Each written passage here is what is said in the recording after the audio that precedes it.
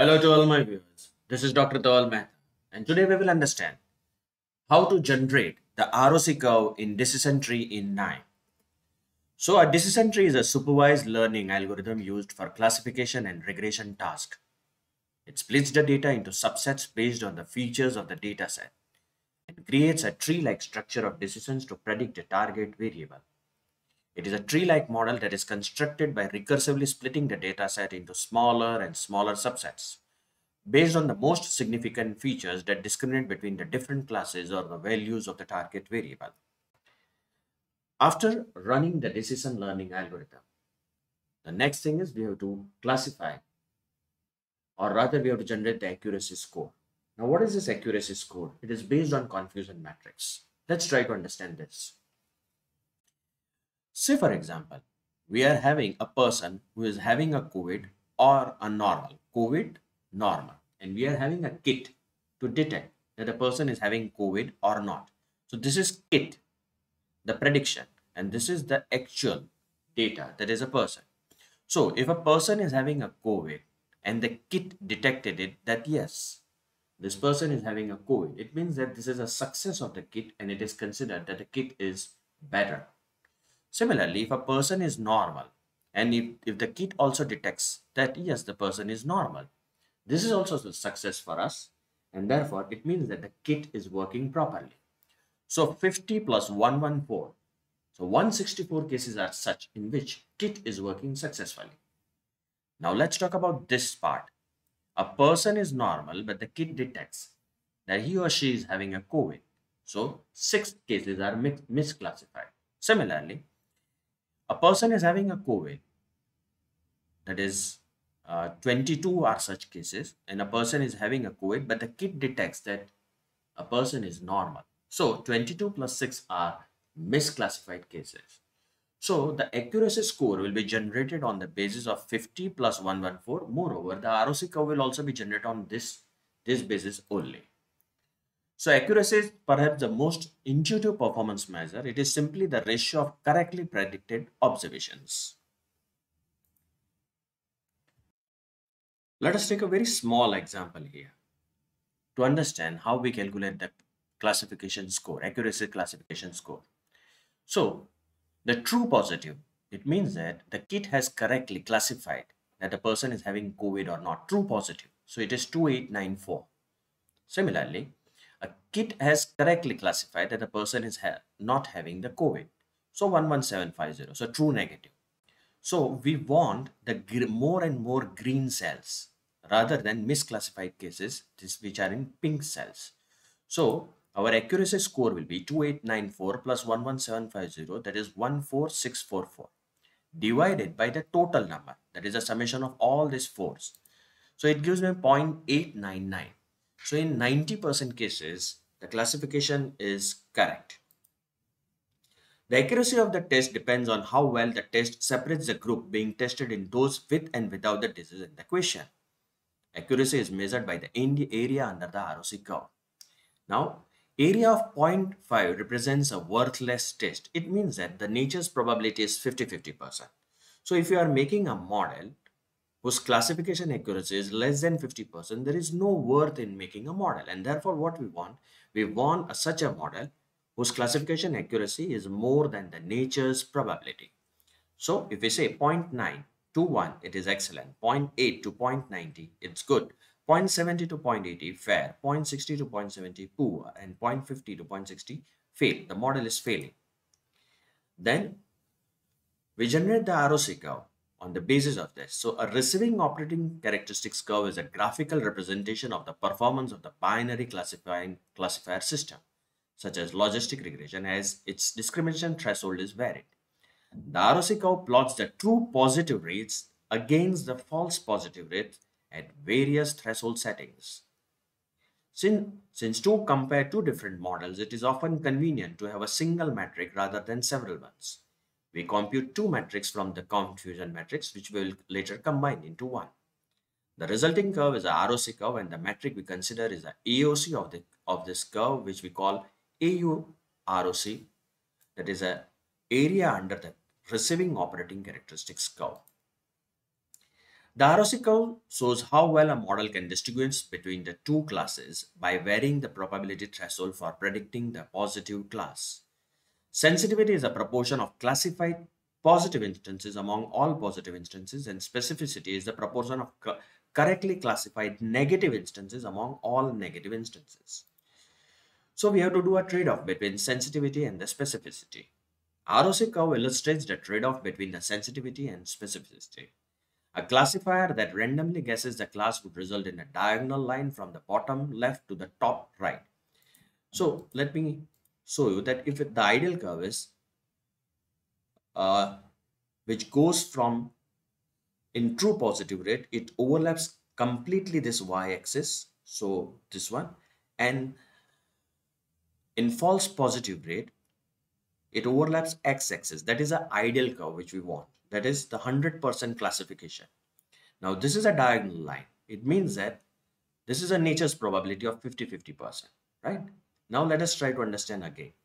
A perfect classifier would have a ROC curve that goes straight up the y-axis and then straight across the x-axis. AOC is a measure of the overall performance of the classifier, which ranges from 0.5 to 1. The higher the AOC, the better is the classifier at distinguishing between two classes. The ROC curve can help determine the optimum threshold for making the predictions based on classifier's goal, that is maximizing sensitivity, specificity, or accuracy. The chosen threshold will depend on the cost and benefits associated with different classification outcomes. So you can see we are having two models, the blue one and the red one. The red one model is better in classification, but at these places you can see the blue model is better. So it gives a threshold where which model is to be used. Now how we can do this? Let's see in KNIME. So first of all, I will activate input output and then I'll activate the CSV reader from here. Then I'll double click on it so that I can browse the dataset which is in CSV format.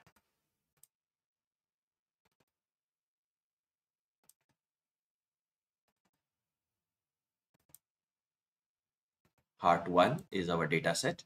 Press OK. Right click on it and execute. Again right click on it and let's see the file table. Now let's see this dataset. It consists of age, gender, chest pain type, resting blood pressure, cholesterol, fasting blood sugar, resting ECG, maximum hours of exercise, exercise angina, old peak, straight slope, and the heart disease.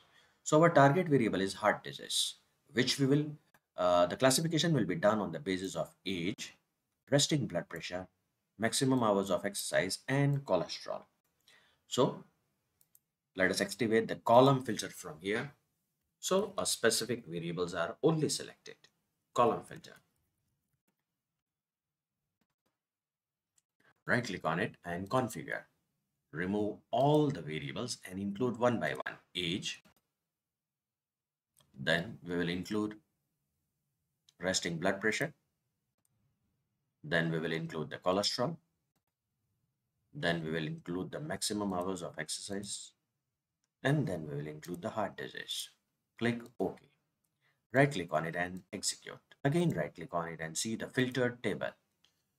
So you can see now we are only focusing on those variables which will be used for building up the decision tree. Activate the color manager from here.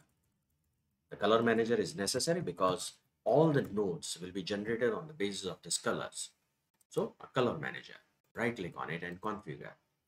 So our target variable is a heart disease and red color indicates that yes, a person is having a heart disease. No, that is a green color is indicated for a person not having a heart disease. Click OK. Right click on it and execute. Now I will do the partitioning of the data set where I will divide the data into 80-20.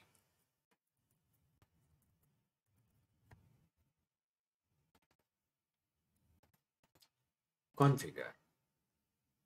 Stratified sampling. Make this as 80%. Click OK. Right click on it and execute. Again right click on it and see the first partition. Now the data set has been divided into 80%, the first partition. So this data set will be used for decision tree learner. You can see here what red color indicates and what green color indicates. Red is for yes and green is for no. Now I'll activate the decision tree learner from here.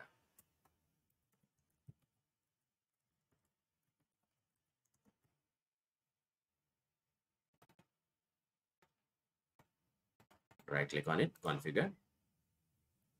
So our class column is hard disease, quality measure is Gini index, no pruning. Click OK, right click on it and execute. Again, right click on it and you can see the decision tree view. How to do the interpretation of the decision tree, I have already explained in my previous video. Kindly refer it. Okay, so the model is ready. Now I will activate the decision tree predictor from here. So let's connect this. So remaining 20% data set will be used for the prediction purpose. Right click on it, configure. Click here and click OK. Right click on it and execute. Again, right click on it and see the classified data. So the prediction has been done for remaining 20% of the data set. So you can see here that this is the actual heart disease and this is a prediction done by the decision tree learner. Now, how well the classification is being done, that will be judged on the basis of classification accuracy. So let's activate the scorer from here. I have already explained you what is classification accuracy. Double click on it. Right click on it. Configure. Take here the heart disease and here the prediction of the heart disease. Click OK. Right click and execute. Now right click on it. The confusion matrix can be generated from here also and from here also. I insist that you generate it from here because it will give you the classification accuracy. So we are having a classification accuracy of 92%, quite good. Correctly classified cases is 677, wrong classified is 57. That is a misclassification which is being done. I already explained you what is misclassification. Let's see again. This one. So a person is having a COVID and the kit detected it. So this is correct classification. A person is normal and the kit detected, yes, the person is normal. So these are all correctly classified. And these two are misclassified, wrong classified cases. So how many such cases are there? We can see here that we are having 32 plus 25, 57 wrong classified cases. Again, go back and you can generate the same thing from here also, the confusion matrix. And the accuracy statistics can be generated from here. So it is 92.2%. Now we will generate the ROC curve. So let's go here and activate the ROC curve. Double click on it. You will have to disconnect it from here. Disconnect it from here.